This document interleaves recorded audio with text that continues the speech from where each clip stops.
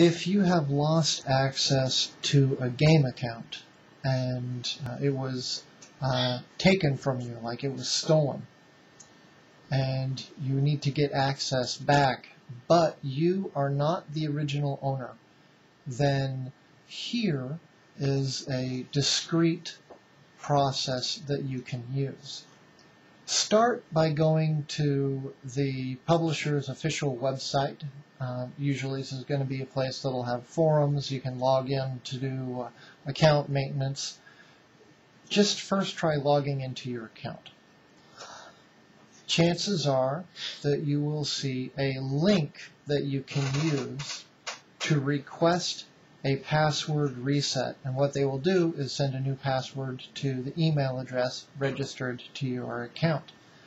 Now, as long as the email address hasn't changed, you have access restored in one step. Done.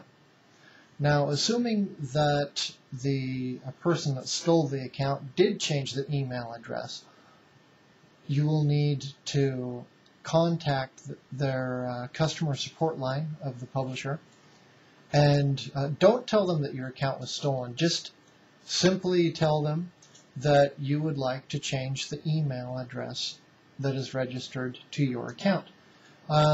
If they act like they need some kind of a story, then tell them that you lost the ability to log into your email account, and so you're going to switch over to an email account that you can log into. They will assist you. They will only ask for a security question answer for your account. They're not going to ask you to provide your ID or anything like that. So it's very simple, straightforward. It's information that you do have available, and that's an authorization check that you can pass, even if you're not the original owner. After they have adjusted the email address for the game account, all you need to do now is just go back to step one, which is go to the website, try to log in, and when that fails, then click on the link to request a password reset, and you're done.